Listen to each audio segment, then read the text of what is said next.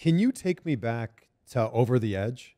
Because I don't know if a lot of people remember this. You were supposed to face the Blue Blazer that night. Yeah, yeah. At what point did you realize that something was wrong?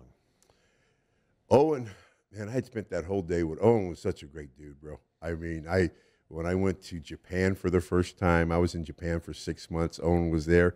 He taught me how to take the train, order food, get to the dojo. Then I spent 7 months in Germany. Owen was there, taught me the same thing, how to get the transportation, order cabs. He's just a great dude.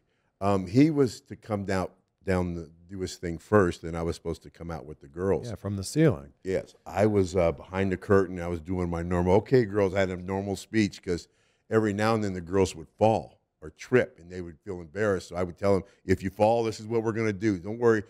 You can't do anything wrong. Whatever you do, I'll cover it. So just have fun. And I was going through that speech with them. I'm like, the most important thing is to be fun. You know, have fun. Don't worry about anything else. And then all of a sudden, whoever was over here, I want to say Bruce Pritchard, said, Owen fell. And I'm like, Owen what? And they said, Owen just fell. And I'm like, Owen, I didn't register. I'm like, Owen fell from what?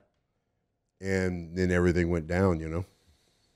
Wow. And then I seen him, then next time I seen him when they wheeled him through the curtain, you know, and I was just like, wow. It was just, my wife remembers more than me because I guess I called her right after and told her everything, and I don't remember a lot of things I said, so I was probably a little bit in shock.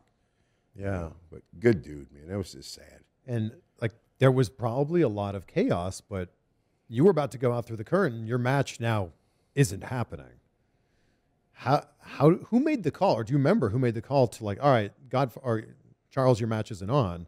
Well, we're going to move on with the card. At that point, you can't just, you have a TV, you can't just put a match together like that with the girls, and because you're going to have to at least script some of it. Yeah. I was just, I don't remember, to be honest. Wasn't he supposed to win the title, the Intercontinental title? Yes, he was going to win because they realized they put the title on me, but on me, the title didn't mean anything because I had the girls.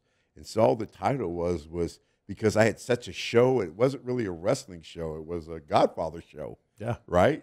Yeah. It had nothing to do with the wrestling part. It was the show before or after people wanted to see. So the belt didn't mean anything. It was just something that the girls carried out. We didn't put it, it was nothing. So they were going to take it off of me and put it on Owen. And I don't recall, people in the comment section are going to kill me for this, but who did you then drop the title to? I don't remember. Wow. I think, you know what? I think I dropped it to Jeff Jarrett in Memphis. Or something like that. I think it was Jeff Jarrett.